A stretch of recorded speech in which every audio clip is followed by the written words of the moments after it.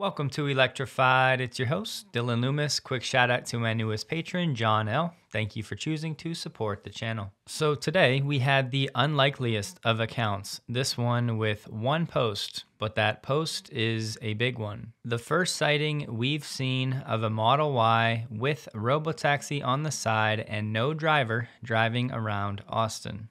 And we know it's real because the Tesla team has been eager to share the post far and wide. Elon quoted it saying, "Beautifully simple design." He said, "These are unmodified Tesla cars coming straight from the factory, meaning every Tesla coming out of our factories is capable of unsupervised self-driving." Stewart asked about the software on these cars and if it was the same version that customers are using on hardware for cars, or if it was a new version. Elon said it's a new version of software, but will merge to the main branch soon. We have a more advanced model in alpha stage that has around 4 times the parameters, but still requires a lot of polishing. That's probably ready for deploy in a few months. And this is great data, so whether this new version is version 14 or something different, it's currently being developed and tested in a separate branch to avoid destabilizing the main system. But it sounds like Tesla is pretty close to finalizing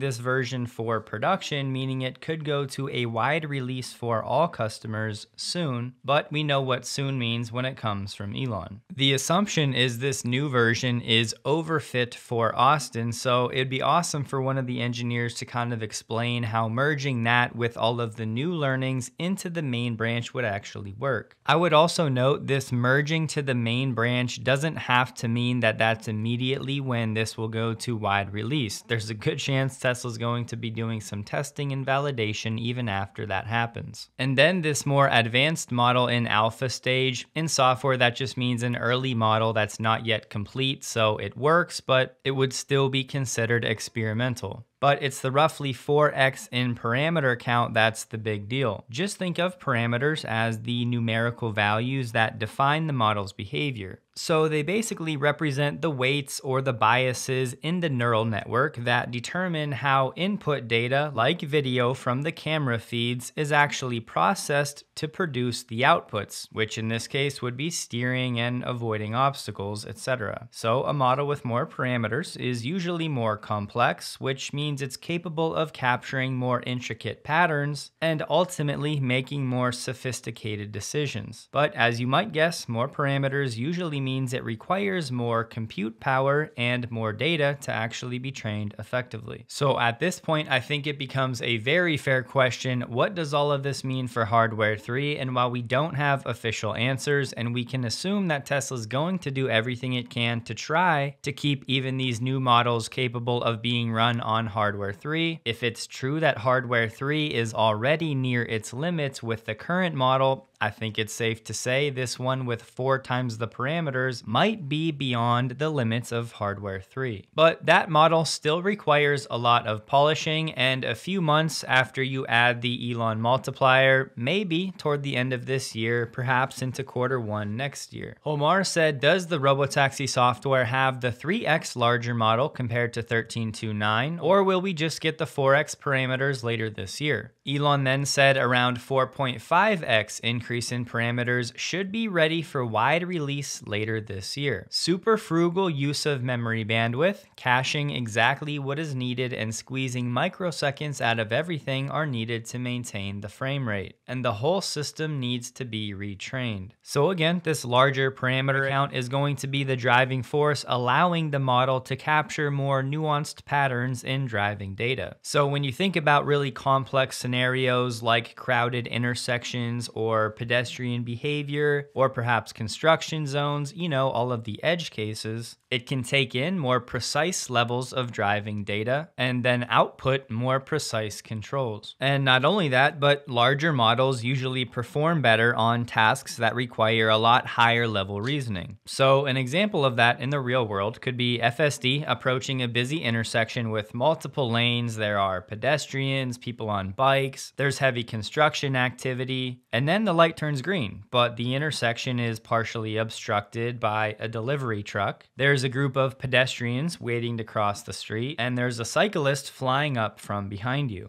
And then guess what? From a perpendicular street, maybe there's an emergency vehicle with sirens quickly approaching. These extra parameters could, of course, help the network to build a holistic model of the intersection in real time. And not only that, but the model can predict the likely actions of the other actors in the scene. Example, the light might turn red and then the pedestrians step into the crosswalk. Perhaps the guy on the bike is going to swerve to avoid the truck, and the emergency vehicle is going to continue right through the intersection. So that's where reasoning comes in, because the car is going to have to decide what the top priorities are. And it does that by assessing probabilities of the biker crossing the vehicle's path or a construction worker redirecting traffic, while at the same time recognizing the legal and ethical priority of the emergency vehicle. And I would expect once they get this system dialed, it'll be the one that helps FSD to handle the super rare scenarios, like interpreting a construction worker's hand signals or perhaps not obeying an individual's hand gestures. For example, if somebody was just trying to mess with the Robotaxi. So that's what I meant by reasoning. It goes well beyond just rule-based logic. And it's this line right here that leads me to believe, again, Tesla's always doing everything it can to make sure this new model runs on definitely hardware 4 and maybe hardware 3, because ultimately it's this computer on the car that's actually processing all of this data from the cameras. Caching would be storing certain data that is used frequently in fast access memory instead of slower main memory. So example, maybe FSD caches the data about a pedestrian's position while it gets rid of data that is less urgent, like scenery that's far off in the distance. And I'm going through all of this, so hopefully you can understand all of the decision making and reasoning that goes into this, and why a model with 4 or 4.5 times the parameters could be such a leap forward. Now, I know there is some concern out there about this one. The whole system needs to be retrained.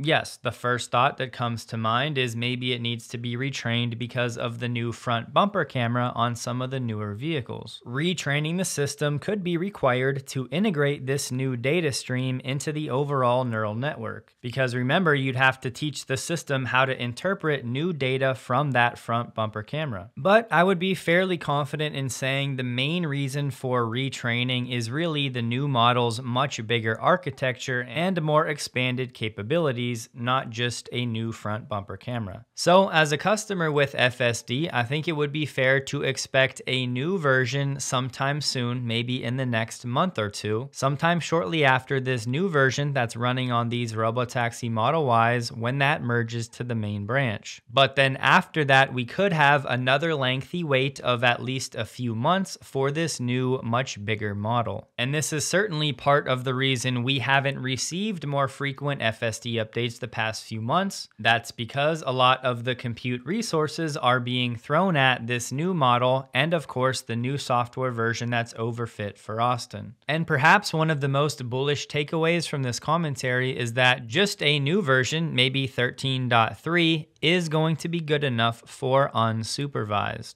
And I'm guessing at least a few of you are now getting some random texts from friends and family members asking about what's going on, and I'm sure you'll be eager to answer. But speaking of some other random text messages, I know a lot of you are getting random text messages, random spam phone calls, phishing emails, and so on. This is definitely a warning sign that your personal information is likely being sold all over the internet thanks to a lack of laws that prevent the data broker industry from doing this. Thankfully, there is an easy way out of this, and that's with Delete Me, the sponsor of this video. If you buy anything online or have any accounts online, you're likely more in need of the services of Delete Me than you think. I've shown the staggering fraud numbers in the past, and Delete Me is an American-based company that only does this one thing. They remove your personal information from these data brokers, and they do so in an ongoing fashion, so your data stays removed.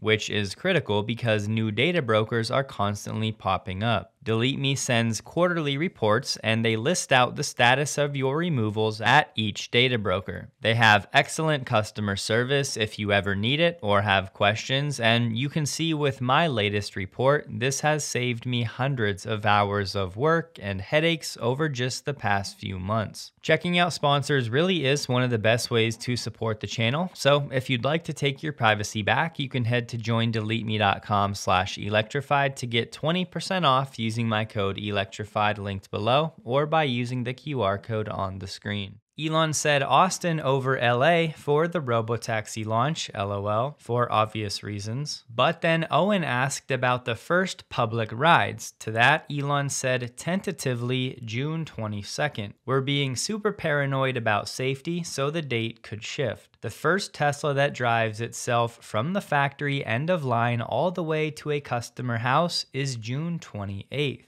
So my interpretation of this, for the next 12 days, it's still only going to be for Tesla employees in Austin for these Robotaxi rides. They'll keep testing and validating the system and the software and everything that goes into launching this service. And so if you're thinking about booking a flight to Austin to actually take a ride, it sounds like June 22nd is the earliest window for now. And again, that's definitely not set in stone. And I'm desperately hoping that if Tesla actually pulls off this car going from the factory to a customer house, that they blow it up all over social media, because that would actually be something from Tesla that deserves headline news. And I think I owe all of you an apology. Elon did text me this morning saying that the real reason he's bumping it back 10 days is because he doesn't want to take away from my birthday. So Elon just doing the right thing, but for everybody else, you're going to have to wait a little bit longer. Dave Lee said there's a high likelihood, in his opinion, that Tesla signs an FSD licensing deal with at least one automaker by the end of the year. Elon replied saying the automakers keep being told this is not real or that just buying some hardware from NVIDIA will solve it. As Tesla robotaxis become widespread and their other solutions don't work, they will naturally turn to us. And I'm so glad Elon said this, because I've tried in the past to explain how buying these tools from NVIDIA is not just going to magically solve this problem. So there you go. Don't take my word for it, take Elon's. Ashok shared the post saying slowly, slowly at first, and then, and the rest of the quote is all at once. And I'm guessing that's what most analysts are still, for whatever reason, not wrapping their heads around, how fast theoretically Tesla can expand this program. And even if you only focus on AI for vehicles, that's still millions of cars. One of the lead engineers at Tesla said it's go time. Charles from the Autopilot team said it's happening for real. A lot of work has gone into this first driverless testing on public roads, from modeling and algorithm to system and operation. Proud of the team and more to come. Srihari from Tesla's AI team said a tremendous amount of testing is underway to ensure a safe and slow rollout in the beginning. The future is going to be wild. The official Tesla account shared a robot and a taxi emoji. Sawyer asked for a date, and the account responded with a picture of 3 dates. Confucius said, at the pace they're pushing, FSD will be 100 times better than Lewis Hamilton at driving around a racetrack. Elon replied saying Tesla AI and Autopilot could probably beat the best human around a track already. Eventually, it really won't be a contest at all. Human reflexes cannot match machines. Elon said the streets will change very rapidly. Autonomous cars will be very common throughout the world in 2 to 3 years. Brett from ARC said this lays out the path for the Austin Robotaxi rollout to scale more broadly. That the Austin build will merge into the main demonstrates this is not a simple overfitting exercise. The advances there will yield broader advances in other cities. Additional parameters will allow the model to ingest and generalize against more data, perhaps required as the Robotaxi stages into cities with very different driving cultures and weather and road environments. He suspects a 4x parameter boost is up against the limits of the AI4 chip, and even then will require software and staging optimizations, which adds some weight to my thesis that this 4 or 4.5x model could go beyond the capabilities of hardware 3. And who knows, maybe on the call we'll get a question about hardware 3 upgrades, and I think ideally it would be awesome if you could go from hardware 3 to AI5 and just skip AI4. Don't forget, AI5 was supposed to be ready to start shipping sometime later this year or early next. So look, for those that have been following this company for the past decade plus, this really is a special, monumental day. It's just a fact, this is a decade in the making, and while some out there will roll their eyes about one car being spotted operating driverless, many of us know what the implications are for the rest of the fleet following suit over the next 12 to 18 months. And this is absolutely a huge milestone to celebrate for the Tesla AI and Autopilot teams, and it will undoubtedly reignite a spark getting to watch the public react and getting to see their years of hard work come to fruition. Then as a Tesla owner, I think it now becomes even easier to look at your car and envision deploying it as a robotaxi if that's a route you want to take.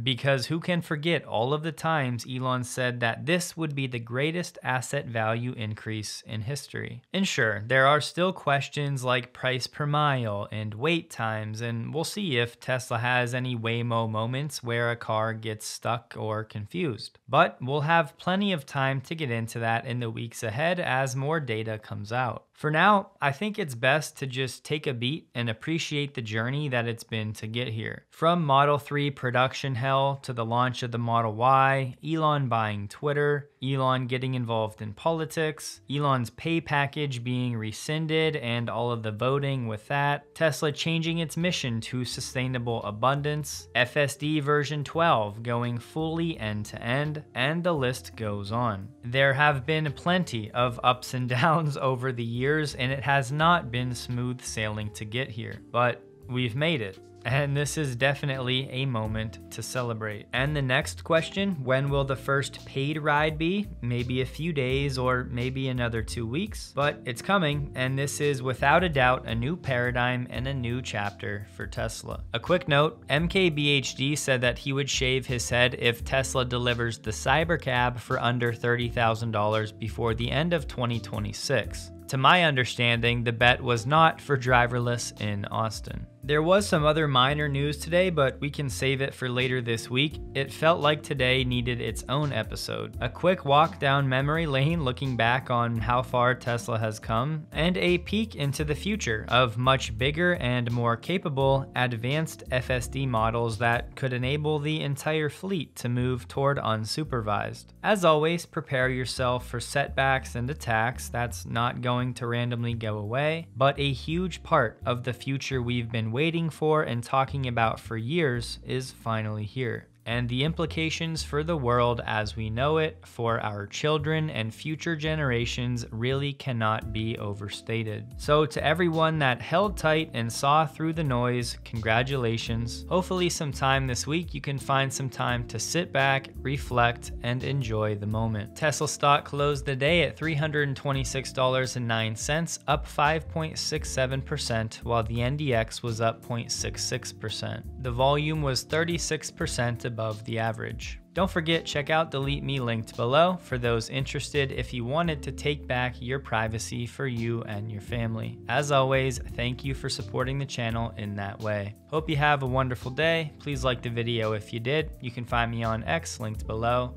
and a huge thank you to all of my Patreon supporters.